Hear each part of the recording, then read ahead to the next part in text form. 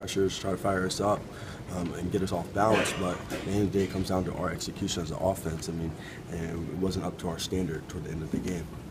Josh, what do you think about playing a game like this against Western Carolina, a lower level team before you play Florida? Is it a chance for you to hone things up before Florida, or would you rather go ahead and play a big game? I mean, no. I mean, we're focused on this game.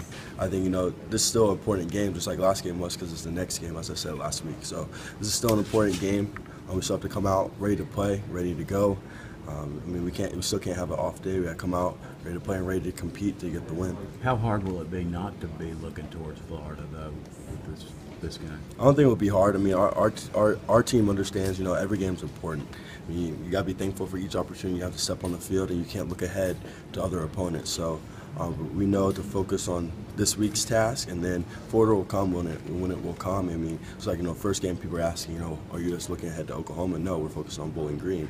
So I mean, it's just the same this week. Do you look at a game like this as a chance for like some of those young guys, Chance Hall, Jack Jones, Darren Kirkland Jr. to continue to try to hone their skills as they work for more playing time?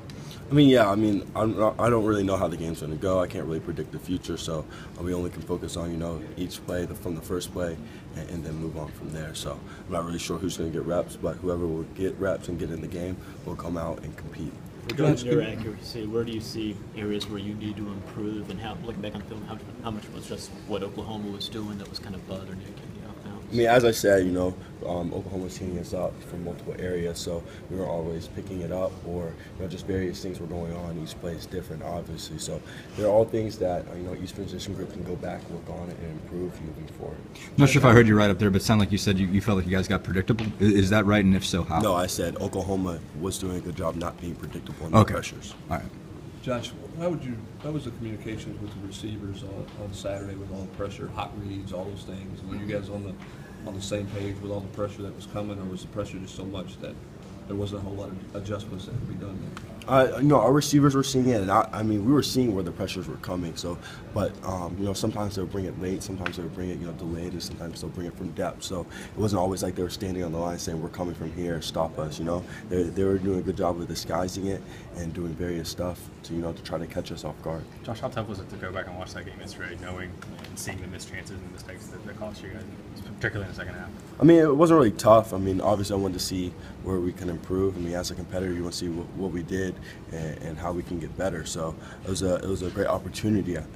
We took it as to see how we can improve moving forward. So I mean, we picked out the things moving forward that we need to do, and we'll continue to learn from them today. So it's just another great opportunity to learn from the past and move on. What were those specific improvements that you can make in a short amount of time?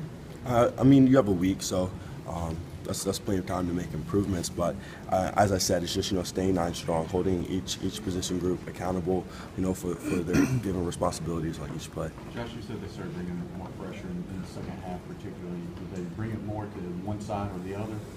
No, I mean, they were mixing it up. They would bring it left, bring it right, bring it from both ends, and bring it up the middle. So, they were, and we were looking back on the pressure chart, and I mean, that wasn't like they were bringing the same pressure multiple plays in a row. So they were mixing it up and bringing it from all over the place. Did you kind of expect that out of the front that they have, because it's kind of a 3-4? They mix it up a lot. Did you kind of expect them to? Yeah, I mean, they played a 4 down front the first game, and we knew coming into the game that they were probably going to go down to a bare front, 3 down front with 2 stand-ups and 2 linebackers coming into this game, which they did as predicted. So in that front, I mean, it's a lot more man coverage in the back end, a lot more pressure from the stand-up linebackers and the internal linebackers. So just got to be alert for pressure coming anywhere.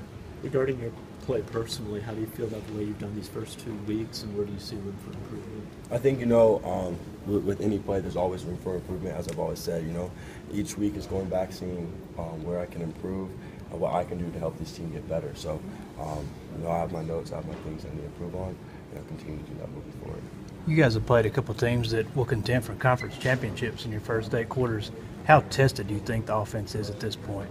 We're very tested. We know moving forward, though, I mean, there's obviously going to be bigger tests moving forward once we get into SEC play. So I think, the first 2 games obviously are preparing us well moving forward.